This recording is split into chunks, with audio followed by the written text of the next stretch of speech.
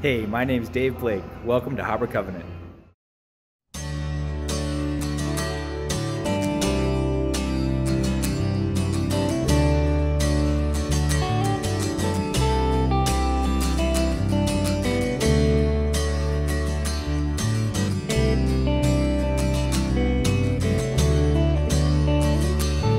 Sing all creatures of our God and King. Lift up your voice and with us sing. Oh, praise Him. Hallelujah. Thou burning sun with golden beam. Thou silver moon with softer gleam. Oh, praise Him. Oh, praise Him. Hallelujah. Hallelujah. Hallelujah.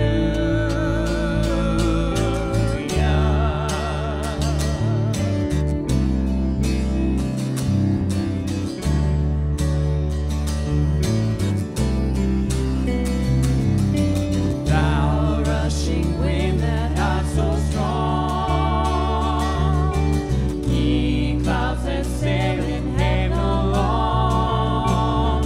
Oh, praise Him. Hallelujah.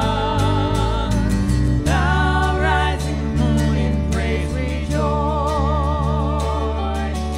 Ye lights of evening find a voice.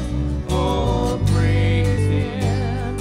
Oh, praise Him. Hallelujah. Hallelujah.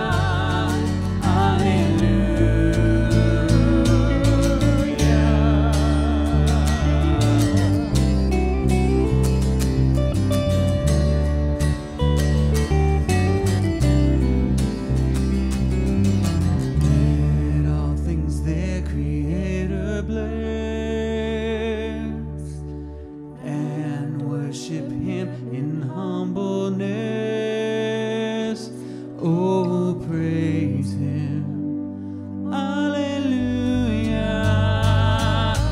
Praise, praise the Father, praise the Son,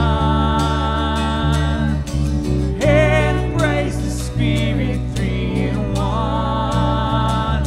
Oh, praise Him. Oh, praise Him. Hallelujah. Hallelujah.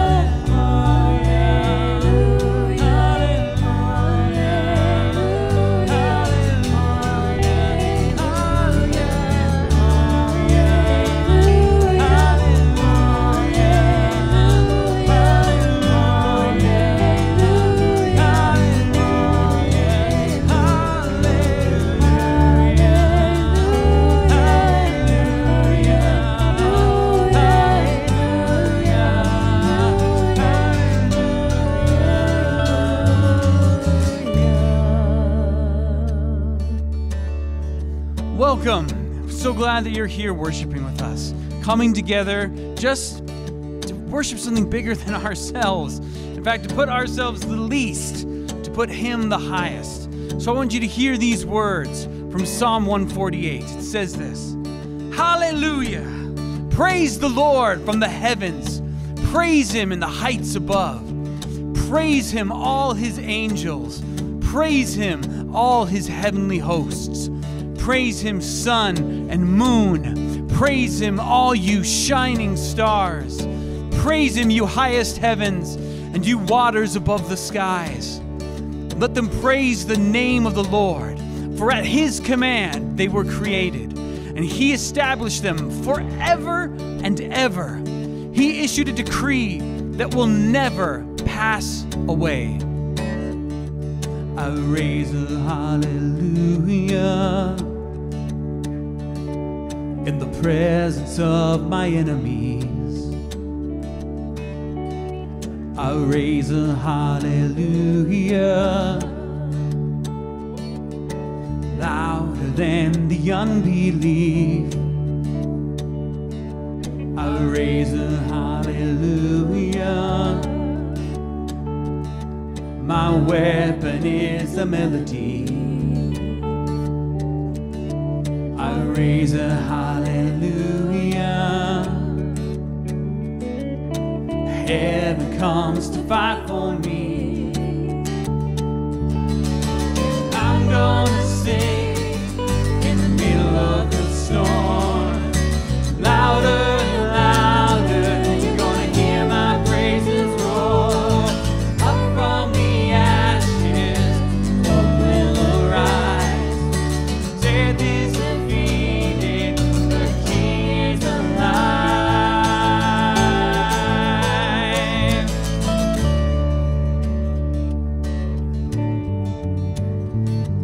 I raise a hallelujah.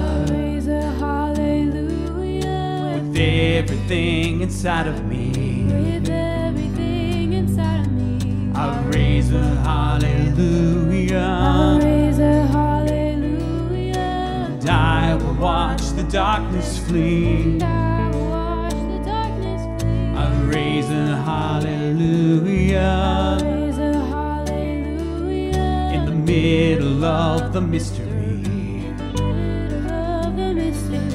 I raise a hallelujah. Hallelujah. Fear, you lost your hold on me. You lost your hold on me. And I'm gonna sing in the middle of the storm.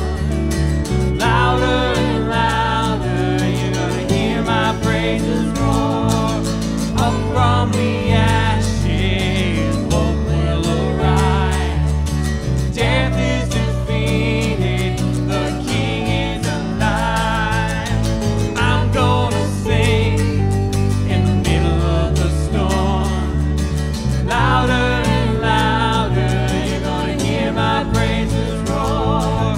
Up from the ashes, hope will arise. Death is defeated, the King is alive.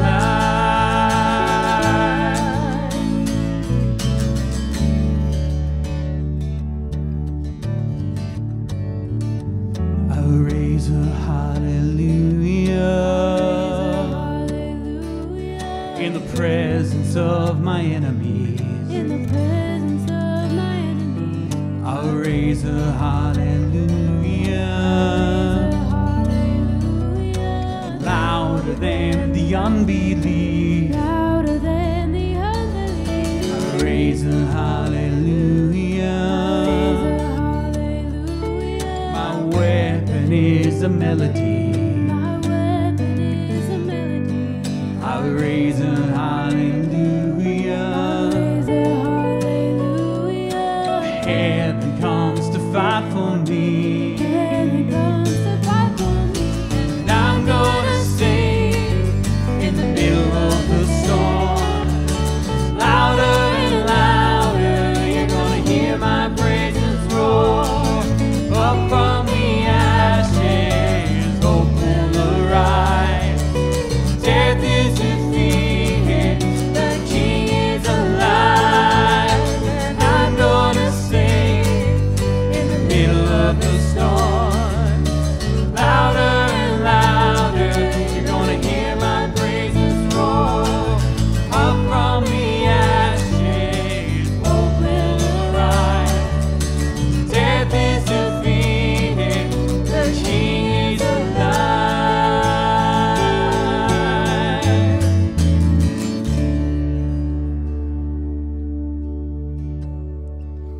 I love these words that start the book of Hebrews. And hear these words and what they say about Jesus.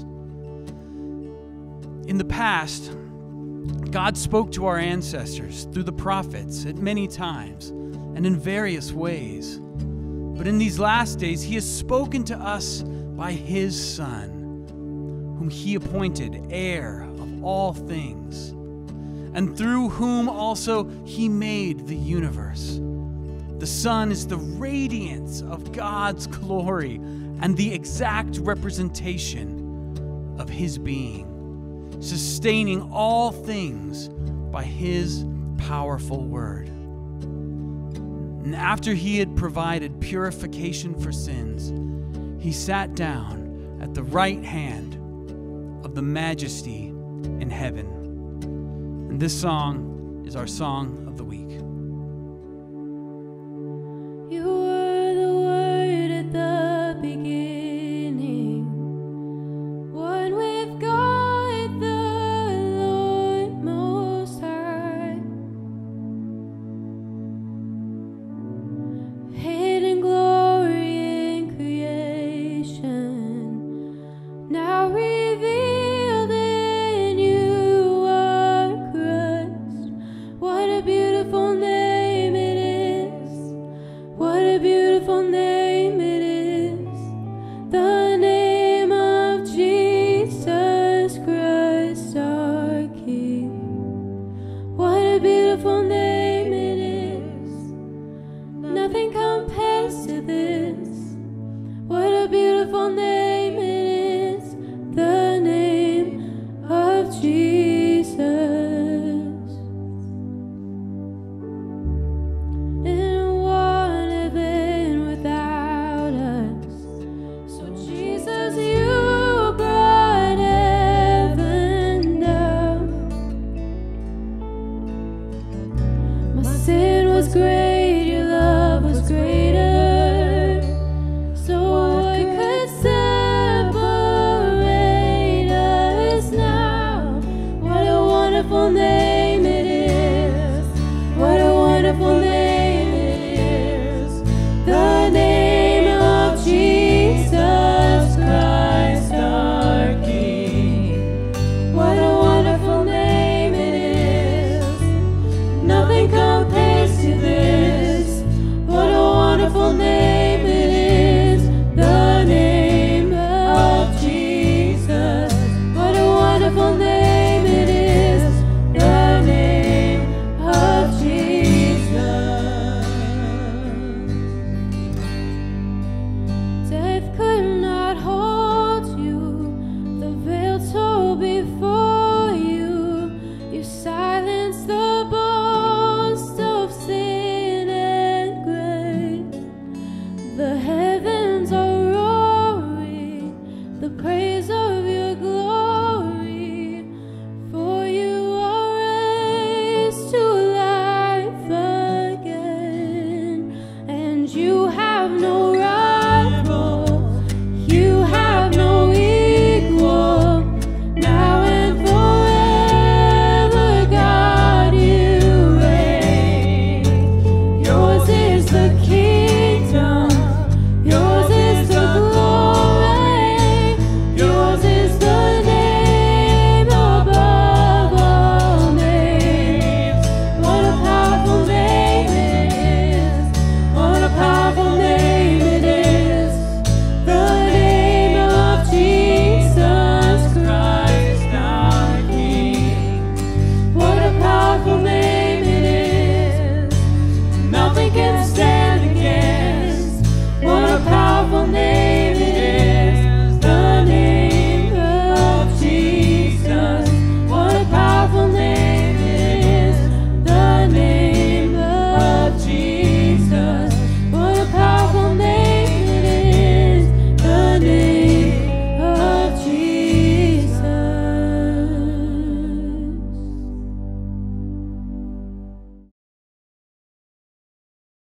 Hello, Harbor Covenant Church. Please join me in prayer. Let's begin with worship and thanks. Jesus, you said, I am the light of the world, and we worship you because you are our greatest light. You are the one that brings illumination to dark places. You are our present and our forever hope.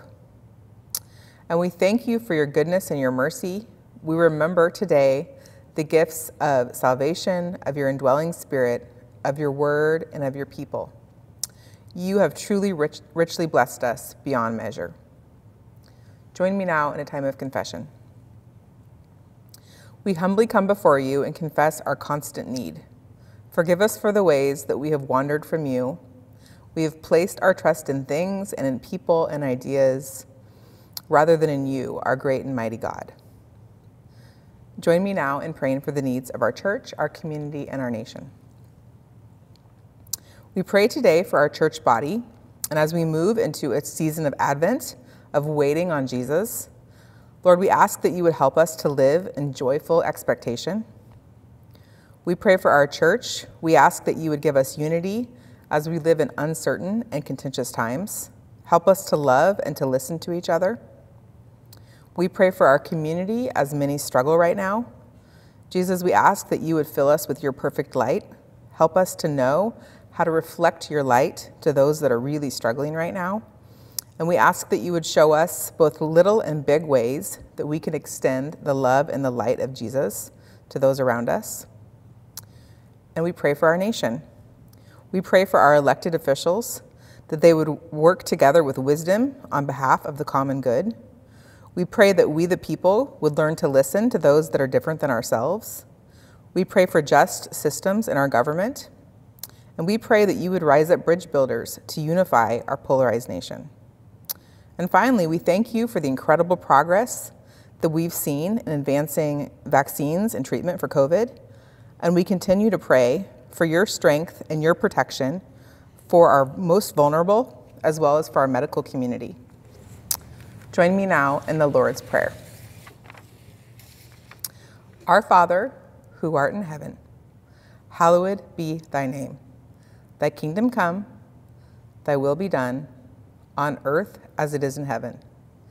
Give us this day our daily bread, and forgive us our sins, as we forgive those who sin against us. And lead us not to temptation, but deliver us from the evil one. For thine is the kingdom, and the power, and the glory forever. Amen.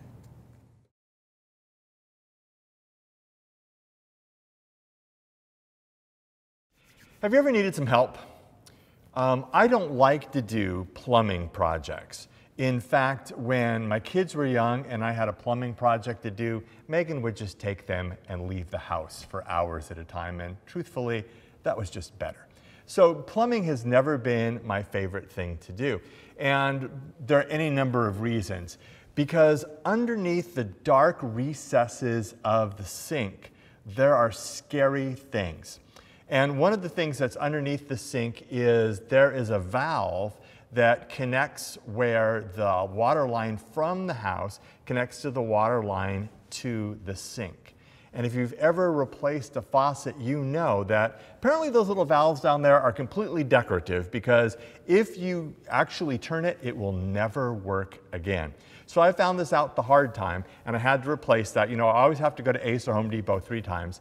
And then beyond that, the valve itself, where the two lines come together, there's not a washer in there. It's just kind of like this tension joint, which means that you have to get it really, really tight. And so I got a couple of wrenches, and I am cranking on those as hard as I possibly can. And no matter how hard I get them, whenever I turn on the water, water everywhere. So thankfully, the children and Megan are not here during this time when this is happening, and I just cannot get this line to seal itself. So what do when you're having a plumbing problem? Well, if you're me, you call Jim Baumel. So I get on the phone and I'm like, hey Jimmy, I got a plumbing problem. And he's like, what's your plumbing problem? I'm like, well, basically water is spraying everywhere. He's like, you have a plumbing emergency, I'll come right over. So I tell him what to do, and he goes up and he comes right back down and he goes, problem fixed. I'm like, what did you do? I'm like, I got that as tight as I possibly could. And he brings out this wrench that is probably 3 feet long. And he holds it up and he goes, you just needed a little bit more leverage. I just needed a little more leverage. Sometimes, oftentimes, you just got to have the right tools. Sometimes you need a little bit of help. And oftentimes in life, we have used the tools that we have, and we need just a little bit more leverage. We need something bigger. We need more help than what we can do on our own. There's this verse in the middle of Zechariah that reminds us that we might not have all the tools that we need. We might not have the leverage that we need to get the job done, but God does. It's this verse that says, "Not by might, nor by power, but by my Spirit, says the Lord." Doesn't that sound like something that would be in the New Testament? I mean, Jesus, before departing his disciples, looks around them and gives them the Great Commission and says, "Not by might, nor by power, but by my Spirit, says the Lord." But it's not in the New Testament. It's actually in the Old Testament, which is one of the reasons why I think this Minor Prophets study is so fun, because a lot of the verses that we know are actually there, and we're like, I had no idea that was there. It feels like the New Testament, and actually, if you think that, you're not too far off. I mean, literally, we are into the second to the last book of the Old Testament. And while it will take the people who are living in that time 500 years to get to the New Testament, we get there in just a couple of pages. But because of where we are in this sermon series and where the book is in the Bible, I want you to feel the movement. The movement not only of the book, but the movement of the Old Testament, which gets us to this point. So in a nutshell, we start way back in Genesis at the beginning. And God creates everything that is, and everything is perfect. People are in perfect relationship with each other. People are in perfect relationship to God. There's no war, there's no famine, there's no disease, there's none of those things. And it's just the way it's supposed to be. But we mess it up. And instead of just kind of flicking us off the face of the earth, God puts this plan of salvation into place, which is that he's going to redeem us back. And his whole plan is to get us where we originally started, back to where things were the way that we're supposed to be. And so he has this plan that involves the people of Israel. And he has a covenant with them, and that's what we've been studying, that he would be their God and they would be his people, and then through them, the entire world would be blessed, but they continue to mess it up. And so we're in this prophetic cycle of where God calls his people back and says that there's going to be consequences for not being faithful to the covenant, and there are. And as we studied, we talked a lot about the earlier prophets calling people to repentance, saying, you're going to be in trouble because God's going to use the Babylonians, and you're going to be hauled off to exile, and that's exactly what happens. But now, as we have moved through this cycle of God calling his people to repentance, threatening consequences, and always promising hope, we're back to the hope portion, because the Babylonian exile is over now.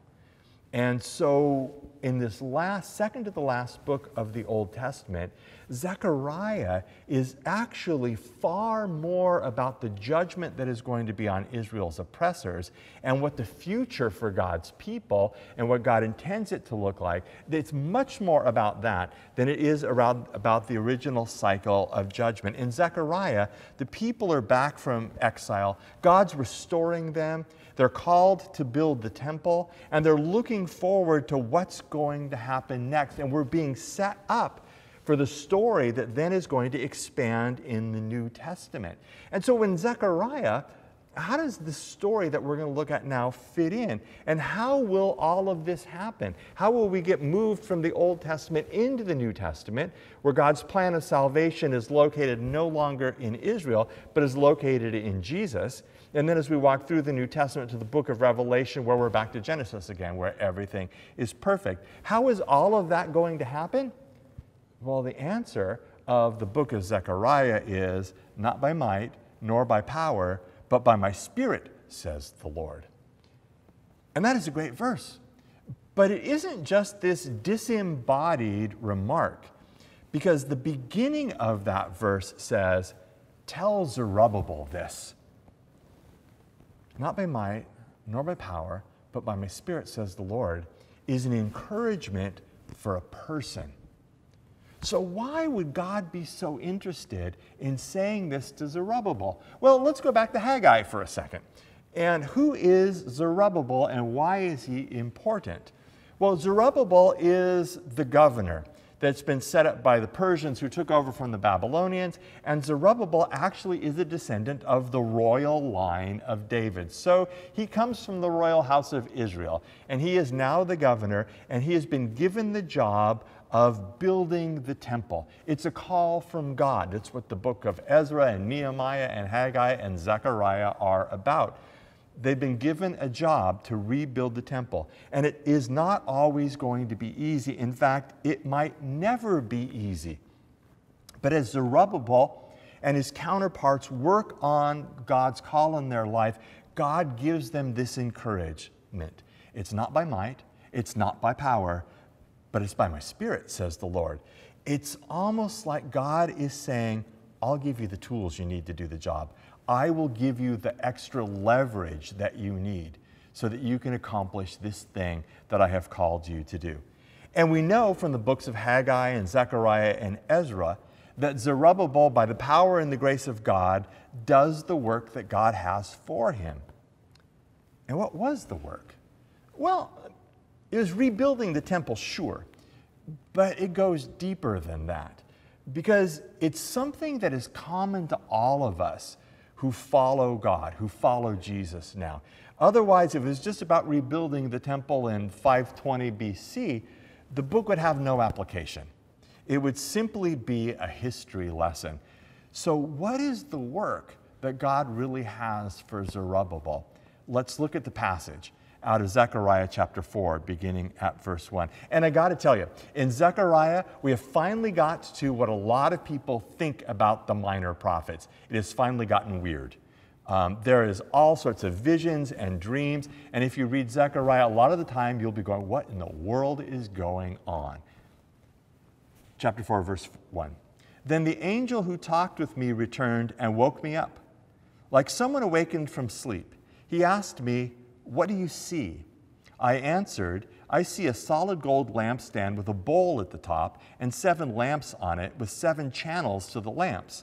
Also, there are 2 olive trees by it, one on the right of the bowl and the other on the left. It's a solid gold lampstand, and there's a bowl at the top. There's 7 lamps on it. There's 7 channels on the lamps, and then there's olive trees, and the olive trees have channels. See what I mean?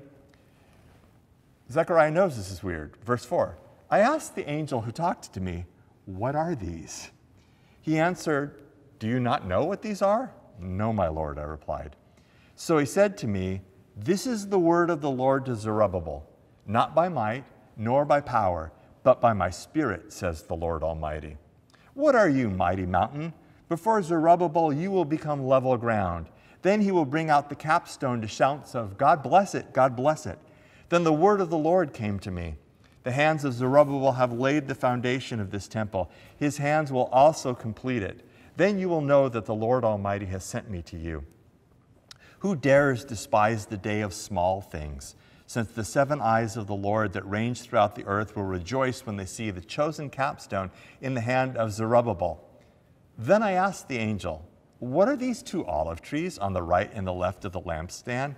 Again I asked him, what are these 2 olive branches beside the 2 gold pipes that pour out golden oil? He replied, do you not know what these are? No, my Lord, I said. So he said, these are the 2 who are anointed to serve the Lord of all the earth. Well, that's about as clear as mud, isn't it? And see what I mean about being strange? But everything in there is important. And let me just cut to the chase. It's about the lampstand. It's about the lights. It's about the oil. It's about bringing the light of God into the world. And if you think about the light of God, that's a super New Testament theme, isn't it? But again, it's right here in the Old Testament. God is bringing his light among people. Isaiah picks up on that too. How does God's light shine, though? Back to the lampstand. It's through his people, because there's multiple different lights. It's about how God is lighting up the world, and he's doing it through his people. And I love how this verse starts. The angel woke me up, and I was like someone awakened from sleep. In other words, I was pretty groggy. So if this seems a little bit strange, remember, I was pretty groggy. So you got the lampstand and the olive trees. So there's 7 bowls on the lampstand, and then there are 7 channels in each one for a total of 49. Now this is important. 7 times 7. 7 is the perfect number, and 7 times 7 is even more perfect than that. And so what Zechariah is signaling this, and it doesn't matter if you believe in numerology because they did, what Zechariah is saying that this is the perfect light that God is bringing to shine in the world. And then there's these olive trees. What do lamps and olive trees have to do with each other? Well, let me show you a lamp. So these pictures is a lamp from my collection. The lamp dates at least from the 8th century BC, somewhere between the 8th and the 10th century BC. And you can see the back of it is broken off, but the inside of it would hold oil. And from a couple of the different perspectives, you can see that the wick would have laid in the pinched end, and you can still see the burn marks from when this lamp was used almost 3,000 years ago. But in order for the lamp to stay lit, you have to continually put olive oil into it. If you don't continue to put olive oil into the lamp, it will sputter out as soon as the oil is gone, and it won't light anymore. The lamps have to have oil to stay lighted. They can only shine light while they have oil in them. And so you have these olive trees, one on the left and one on the right, and there are pipes connecting the olive trees to the lamps, and there is olive oil flowing through them because the light of God will constantly be fed by God himself. We know this from verse 11 and 12. And so if the light of God is God's people, one of the things that we can learn from this picture is we have to be tied into God. Otherwise, our light will sputter out fairly quickly. We're carrying the light of God, not just our own light. And that's important when we are out and about other people. And so the task that Zerubbabel has is building the temple, sure. But the purpose of the temple is to show the light of God. And basically what God is saying with this is, Zerubbabel, I will provide the tools you need. I will provide the oil for the lamp. I will provide the light. You don't have to manufacture the light yourself. So here's the word of encouragement. Zerubbabel, as you look at all of the challenges of this, I mean, how are you going to maintain the light? How are you going to build the temple? How are you going to overcome all the people that are telling you you can't do this? How can you overcome the challenges? The word of God says, tell Zerubbabel, not by might, nor by power, but by my spirit, says the Lord. So let's try this for just a second. Instead of the name Zerubbabel, what if you put your name in there? And what if you think about the challenges that you face? What if you think about the things that you believe God has called you to do? And what if you hear these words? Tell Michael, not by might, nor by power, but by my spirit, says the Lord. What if you hear that as you think about what you're called to do? And what are some of the things that you're called to do? Well, in many ways, most of us are called to the same things. We are called to fulfill our relationship responsibilities honorably. Whether it's a relationship with our spouse or our parents, to our children or our friends, we're called to fulfill relational responsibilities. We're called to our work, or whatever work is for you now. Because you may be retired, but hopefully while you're retired, God has given you something else that is really your work, because there's got to be some purpose for your life. So if you're not sure, what is the one thing that you feel like God is calling you to do right now? But work as a follower of Jesus is really a calling. We're called to our work. We're called to our relationships. We're called to our work. We're called to connect deeply with God, and that's at the core of this parable, really, that he's telling, is that unless we're connected deeply to God, our light will go out pretty quickly. I know also that as followers of Jesus, we're called to participate with God in God's plan to redeem the world by loving and caring for the people God brings across our path. And all of those things can be hard. Relationships can be hard. Work can be hard. Some days connecting to God can be hard. Some days loving our neighbors can be hard. You may think you can't do it. You'll get to the end of your patience. You'll get to the end of your giftedness. You won't have the right wrench. You'll get to the end of the money that you have for that project or that season. But those things are not ultimately what's going to accomplish the task before you, what's going to help you meet your calling. God says it's going to be my Spirit working in you. And maybe there are other challenges that are unique to you. I think those are common things that we all are called to. But what are some of the unique challenges you face? Many of you are in education, and you're facing huge challenges with remote learning, or some of you, K1, have kids that are actually in there, those of you who deal with specialized populations. And you're trying to teach under really difficult circumstances, because in addition to being a teacher, you're supposed to be an IT person to be able to help everybody with Zoom. And you're dealing with lots of parents and lots of students who are stressed and not always on their best behavior.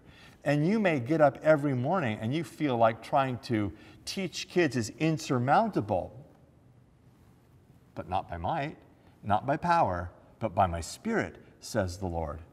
And maybe you're one of those parents that feels like you are constantly like about up to here. And you're juggling schoolwork, and you're juggling your kids' needs, and you're juggling what has to be done just to keep your family intact, and you're dealing with all the disappointments that you had, the things you had hoped for, what this time would look like, and you're like, I don't think I can go another day. Not by might, nor by power, but by my Spirit, says the Lord. Maybe you've been isolated for months because of some underlying health condition or what have you, and you just miss people, and you're like, I don't know if I can do this anymore. And you've been so good, and now you've got this pandemic fatigue, and you're like, I just have to be done with this. I can't anymore. Not by might, nor by power, but by my Spirit, says the Lord. Maybe you're trying to juggle family needs on both ends of the spectrum. You're trying to be with them, it's trying to help them, and it's just so challenging, and you're like, I cannot answer the phone one more time to help. Not by might, nor by power, but by my Spirit, says the Lord. When we're talking about might, what that word really means is the resources that we have to bring to bear. It can be money, it can be talents, it can be any of those things. And power is just sheer physical power. And there are days when you just don't have the resources anymore. But it's not by your might. It's not by your resources. It's not by your sheer strength or physical strength. It's by God's Spirit that you'll be able to endure these things. Maybe your challenge is different. What's the challenge you're facing? What is the thing that you feel like that's causing you about to go under the water? Hear God's encouragement, not by might, nor by power, but by my Spirit. And accept God's encouragement. It doesn't mean that you have to stop trying. You have to keep trying. It does mean that you can tap into a power source that is deeper than your own. It does mean you get a bigger wrench that gives you more leverage. Zerubbabel is lighting the world. We're called to light the world. So let's talk about that for a second, because we're almost to the New Testament, and light is a huge theme, particularly in the Gospels. In John chapter 8, verse 12, Jesus says, I am the light of the world. Whoever follows me will never walk in darkness, but will have the light of life. Jesus is the light of the world. But in Matthew, Jesus looks at his followers and says, you are the light of the world. A town built on a hill cannot be hidden. Neither do people light a lamp and put it under a bowl. Instead, they put it on its stand, and it gives light to everyone in the house. In the same way, let your light shine before others, that they may see your good deeds and glorify your Father in heaven. And if you put them both together, and don't mind mixing your metaphors a little bit, you get the vine and the branches. You get the olive trees. Because Jesus says, I'm the vine, you're the branches. And as long as you abide in me, you'll bear fruit. If we try and be our own light, it will go out. But if we are tied into God's light, He will provide the oil to keep the light going. Jesus is the light of the world. But when we are tied into Jesus, we become the light of the world. And that is the chief calling that we have, to bring light to the world. There's a bigger purpose for you beyond whatever else you're doing. Are you living bigger than your life? Are you living into what God is doing?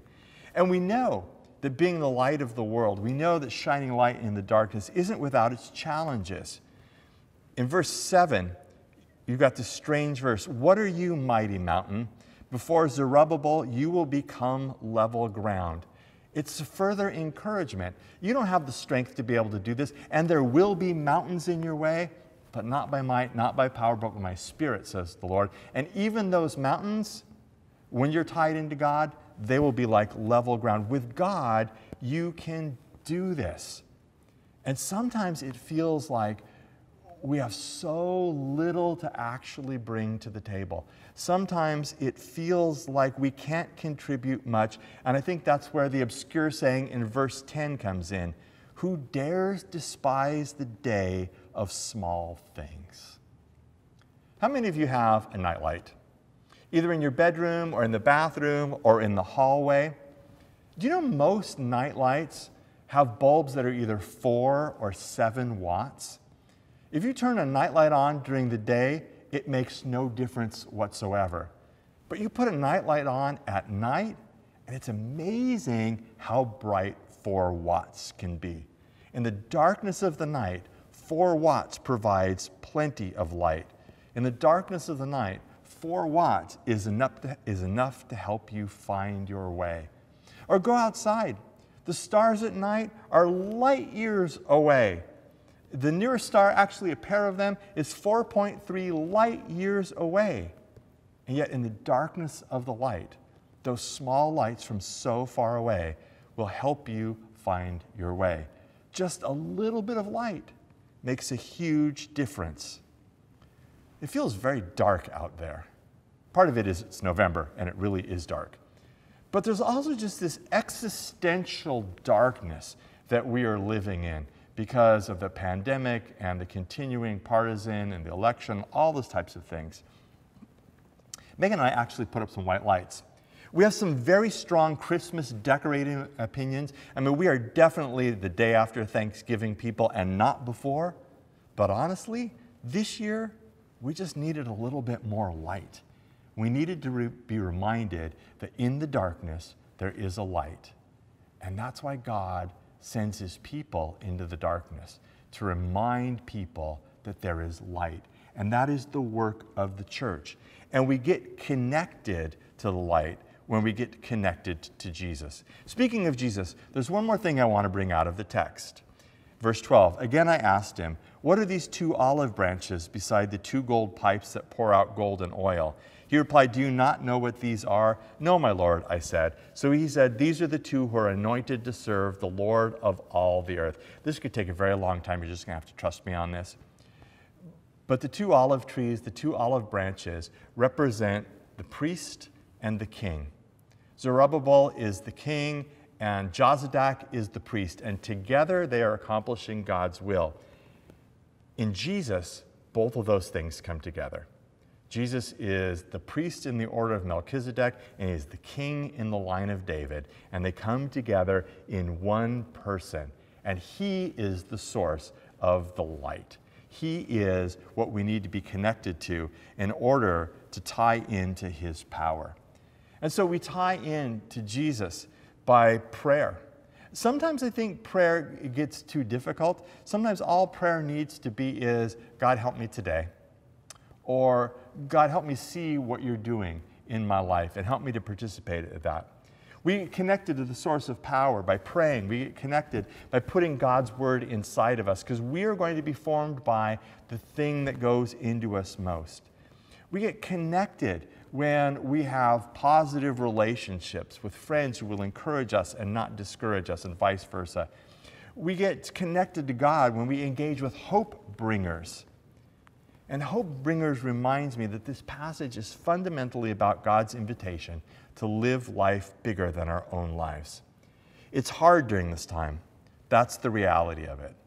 But I believe that this time is going to show you who you really are and what you're really made of. And so maybe join me in remembering this every day. Maybe when you wake up every morning, before you get out of bed, you say this. Tell this to Michael. Well, you should insert your name there, although I'll be happy if you pray for me. Tell this to insert your name there. As you get out of bed this morning, that whatever you encounter today, you will succeed not by might, nor by power, but by God's Spirit. So let me ask you 3 questions.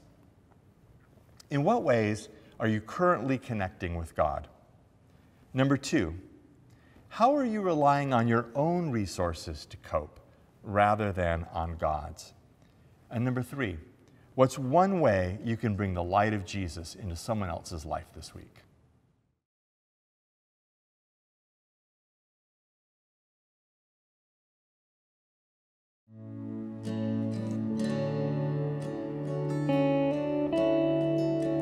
We're just going to keep playing for a few seconds to let you think about those questions that Michael asked.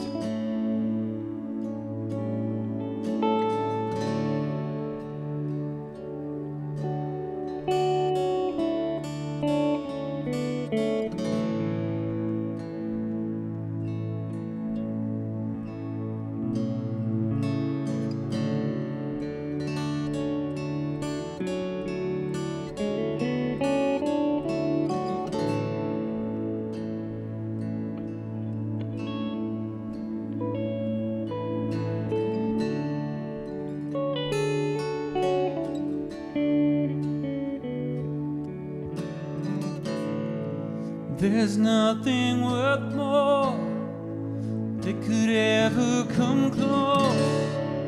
Nothing can compare. You're our living hope. Your presence, Lord.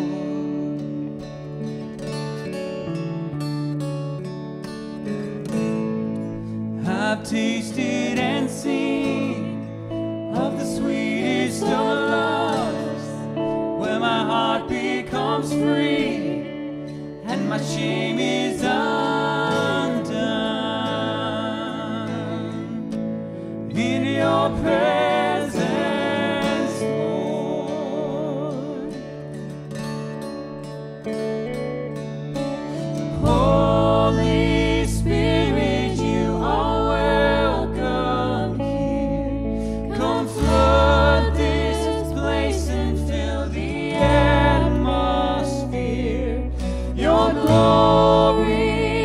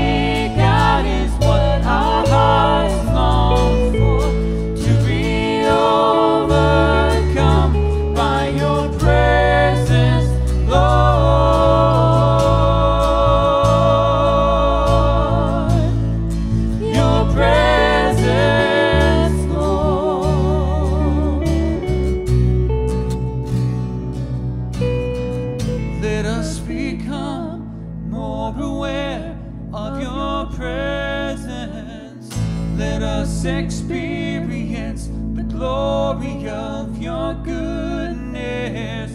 Let us become more aware of your presence. Let us experience the glory of your goodness. Let us become more aware of your presence. Let us experience the glory of your goodness. Let us become more aware of your presence. Let us experience the glory of your goodness, Lord.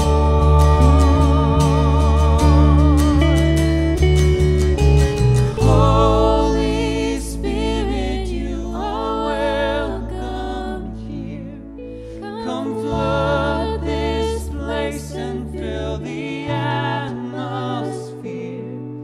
Your glory, God, is what our hearts long for, to be overcome by your presence, Lord.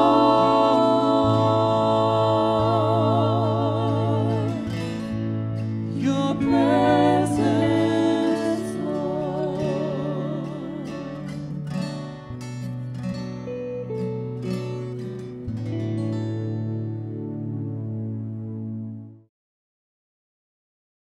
Well, Harbor Covenant family, we have 3 exciting opportunities for you coming up in the next couple weeks. First of all, I just wanted to let you know that we are going to be doing an online Thanksgiving Eve service. That's going to take place on Wednesday, November 25th at 7 p.m. That will be on our online platform that we go to on Sunday at 8:30, 10, and 7 p.m., same place. And it's just going to be a time of putting our focus on Jesus and remembering all that we have to be thankful for. I think it'll be a really enriching time, and I encourage you to come to that. It's going to be Wednesday the 25th, 7 p.m. The second opportunity that we have for you, Harbor Covenant family, is these awesome boxes that our children's ministry department has put together for our families. And so some of you might remember for day camp, we had boxes similar to this that we picked up, and then we got to do day camp in a box online. And our children's team has been working hard to put these together for us. So the goodies that are inside are things for us to do an Advent candle lighting with our families, a weekly game, and a service project. And they will be available to sign up online for families to get this. It's 1 box per family. And Jessica, Matt, and Jeremy have been putting together videos that go alongside of this. And I think it's just going to be an awesome time for us to focus just in our individual family units, for those of us with kids, on how we can focus on Jesus and make expecting his life in our families come to pass through some of the activities that are in here. So you can go ahead and find out more information at harborcov.church/simplychristmas. And our third fun thing that we have going on is on the 29th of November at 6 p.m., we are going to do our annual Advent Kickoff. And I just love Advent Kickoff. It's one of my favorite things that we do here at Harbor Covenant. It's a great multi-generational event. Young kids and teens and families and folks that are 60 plus just all get together, and we get to remember that Advent is here and celebrate Jesus together. This year we're going to do it outdoors. There'll be some carols and a tree lighting and some service project opportunities. So just put that on your calendar, Sunday the 29th of November, 6 p.m., Advent Kickoff. People of God, as we walk through this season of darkness, just like Zechariah is almost to the New Testament, we are almost to Advent, the season of light. And would you remember that you are a light bringer wherever you go? Go in peace. Serve the Lord. Amen.